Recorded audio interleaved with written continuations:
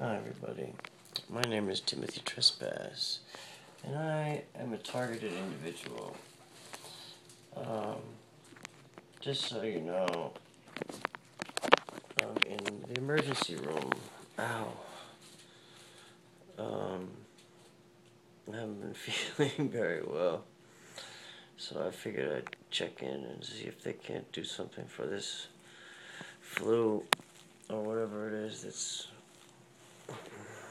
making me sick. The funny thing about it is this is the same hospital, Roosevelt, that Petra and I used to live near, and we used to go by, we used to go to when they were, when we were covered in Morgellons and when we were being traumatized by the Watchers and gang stalked constantly, and, the hardcore phase at the beginning, on the middle, or whatever, I don't know, but I used to come here and they'd be like, what are the chances you'll see a real doctor? Oh, don't worry about it, we got it covered. And they had it covered, man. It was funny. They would never, take anything we said seriously. They would let us, we've been poisoned. Okay, sit over here. And 12 hours later, they're like, you can go home now.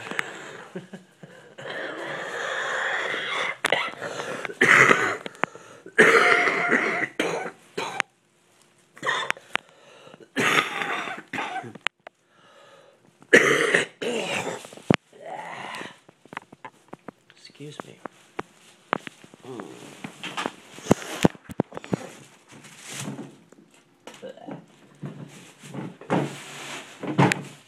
Yuck. Yeah, it's bright yellow. Nasty tasting. Gotta quit smoking. But, I just, figured. Since it's been about 4 days, I've been eating so much vitamin C and, trying to rest. There's not a whole lot of rest I can get in these places, sleeping in Starbucks and, wow, my eyes are really fucked up. One is really bigger than the other. Yeah. Wow. It's amazing what people can do to you. Dying is not the worst thing that can happen. Let me tell you that. It's all the stuff in between that's the problem. So I'm in the fast track room waiting for the doctor to look at me and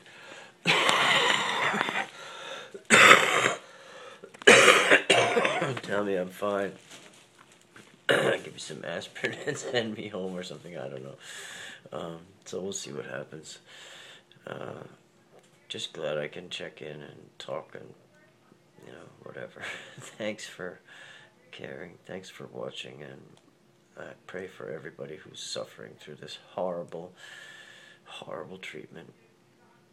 God bless you all. Thanks.